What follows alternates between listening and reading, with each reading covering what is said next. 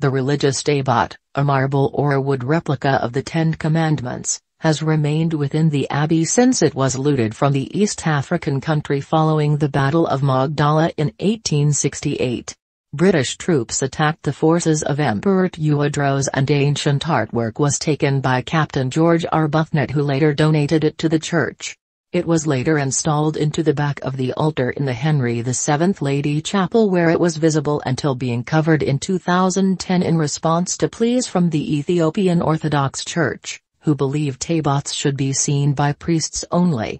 However, speaking to the Art newspaper, former Archbishop of Canterbury George Carey said he was astonished and saddened that the object is not being returned to the Ethiopians.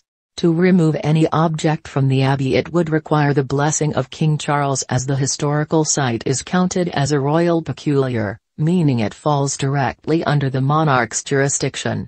As the new head of the Church of England, King Charles would need to directly intervene to overrule the decision of the abbey to allow the artifact to be returned.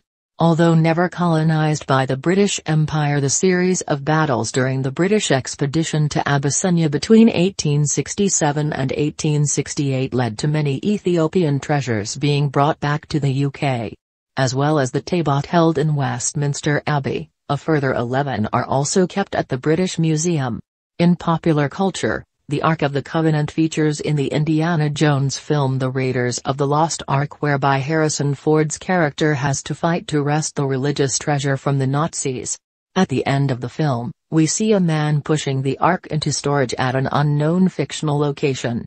In 1999, a group of prominent Ethiopian Britons formed the Association for the Return of the Magdala Ethiopian Treasures, AFRAMET, seeking to repatriate many of the cultural treasures lost during the Victoria era.